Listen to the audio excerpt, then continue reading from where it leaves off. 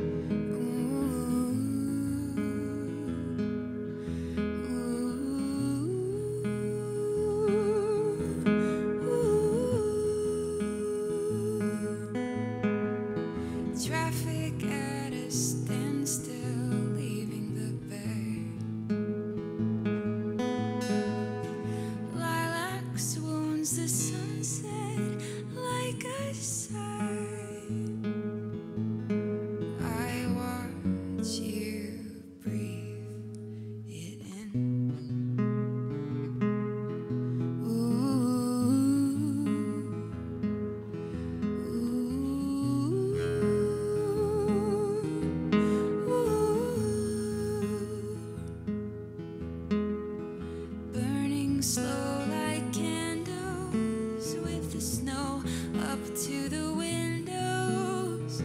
By this time tomorrow we'll be sleeping somewhere new. Ooh.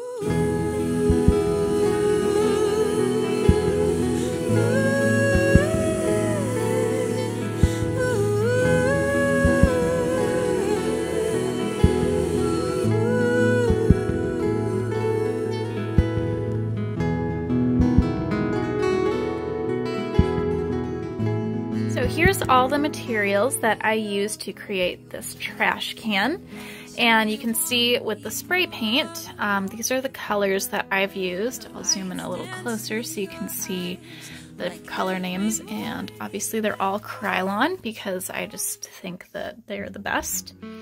I realized once I started spray painting it that I didn't need to put glitter all over it since I was going to be painting it anyways, so then I quickly switched to just the flat blue, the flat green, and then I used these two as little highlights. So for the clouds, I pretty much just used sponges, so these are the two makeup sponges that I used. I actually didn't paint all that much with a paintbrush, so these I got from Ulta when they were on sale. It was buy two get one free.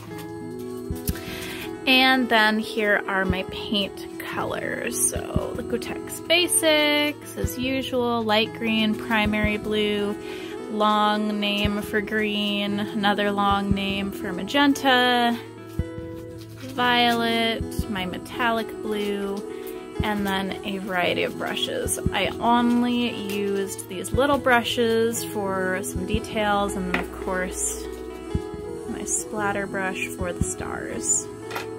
All right, one last look.